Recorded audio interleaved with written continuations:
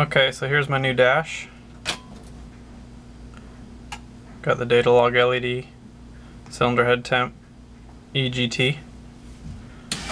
This is my knock light. This is my 3-step or launch control and Datalog button. Down here we have selectable normal tables or raised tables. And I can take a key out to make sure I don't switch it on accident. So I got my knob here, so if I go to the left it's 3-step, center's off, clutch doesn't work, or the 3-step isn't on, or to the right it's launch control, activated by clutch switch.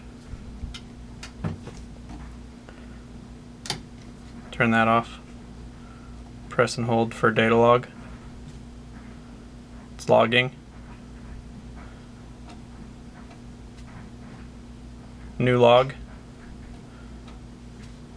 Off. All pretty cool.